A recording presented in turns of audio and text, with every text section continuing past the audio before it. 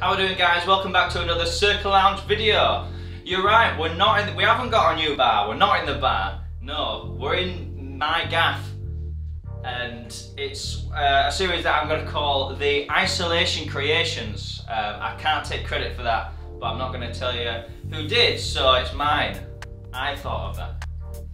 So today we're going to be making, a White Russian, really nice and simple. Vodka, coffee liqueur of any sort, milk or a mixture of milk and cream, and it just makes this. 3 really simple ingredients, really good. You can make them all at home. I'll show you exactly what you need to make them. For a White Russian, you'll need a Boston glass, which is the bottom part, a Boston tin, which is the top part, and you'll need some ice in there as well to shake. You'll want a strainer to strain all the ice out that you don't want. You'll want some of your nicest glasses with some ice in them. A measurer to measure out your alcohol and your ingredients. Some vodka. This is courtesy of Duty Free, coming back from Spain, and so it's plastic. And you'll need some coffee liqueur. I've got Liqueur 43 because, again, I came back from Spain and that's what I got. But anything like Tia Maria, Kahlua, I think other places do coffee liqueur now as well. So anything you can find, really.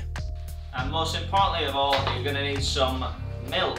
The less towards skimmed, the better. You can make what we use in Circle Lounge, which is called half and half, which is half milk and half double cream. Getting started, you want to start with your vodka. You want to put 25ml in of that. But I'm making 2, so I'm going to put 2 25ml measures in. And then we'll get our coffee liqueur again. Any Kahlua, Tia Maria is great. I was just in Spain, so I got some Liqueur 43. Same again of that. And then you want to get a 50ml measure of milk, or half and half. So you're doing exactly half and half between your alcohol and your mixer as well. I'm going to use some vanilla syrup. So this is completely optional. If you just want it a little sweeter with a little bit of flavouring, then you can do. And I had some vanilla syrup lying around from when I made porn star martinis.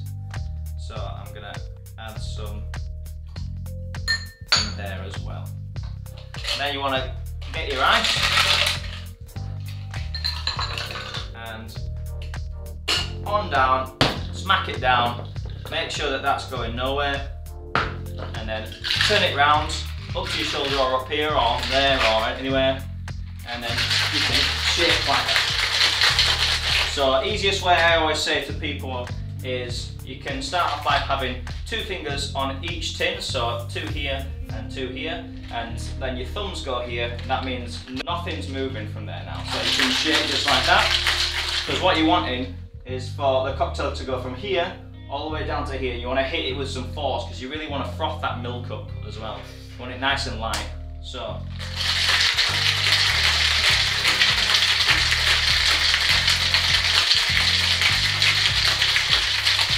it's all about introducing air into the cocktail.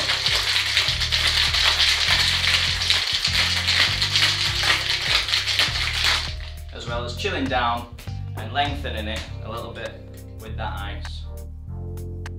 So then you take your strainer, single strainer or Hawthorne strainer is what they call. Get your 2 nice glasses here, and then you want to hold your strainer. It's normally got a little point here, so there's a little middle bit like that of metal. So you want to hold it there, so if you push down, it's not going to go anywhere.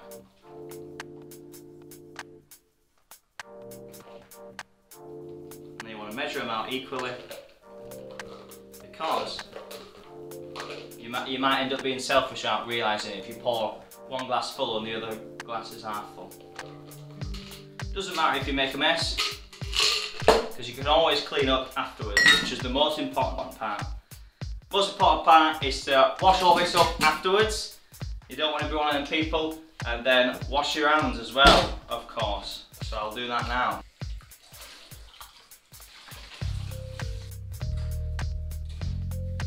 You want to get in there. You want to get in there.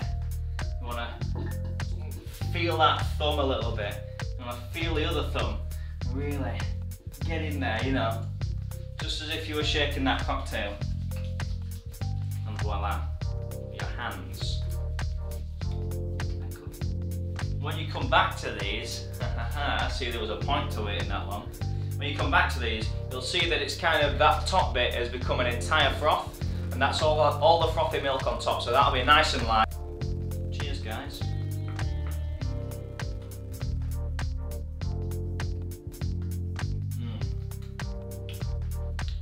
There is something great about that.